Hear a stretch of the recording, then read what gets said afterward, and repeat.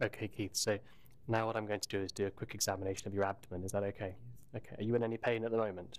Not at the moment. No. Okay. Can I start by looking at your hands, please? Yes. Pop them straight up for me. Excellent. Just looking for any signs in the nails, any nail signs or clubbing, which there aren't. Turn your hands over for me. There's no palmar erythema in the hands. I feel the pulse. Nice and regular, 60 beats per minute. Good. Just pop your glasses off for a second. I'm just going to look in your eyes, okay? Look straight up for me.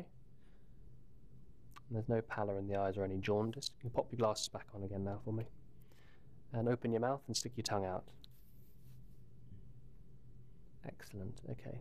There's no ulcers in the mouth, there's no glossitis or angular stomatitis. Perfect, you can close your mouth for me. I'm going to feel the glands in your neck now, alright? Bit uncomfortable, sorry. Right.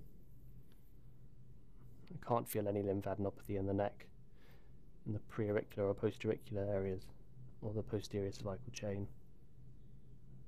There's no Burkhoff's node, or any suprainfraclavicular nodes. Good. Now looking down at your tummy. Okay, I'm going to lie you flat.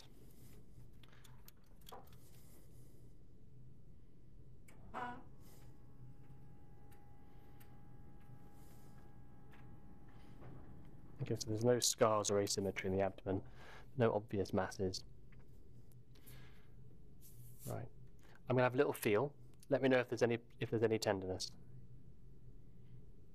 So just palpating in all 9 areas. Superficially to begin with, and then we'll go deeper. Oh, that's A bit tender there? tender, yeah. How about down there? Not too bad? Mainly here? Yeah. Okay. Now a bit deeper.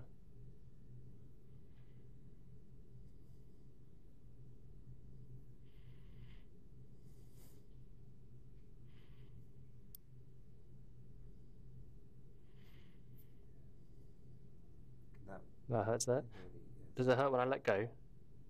No. No. Okay, good. Down there? Not too bad. Not as much. Okay, good.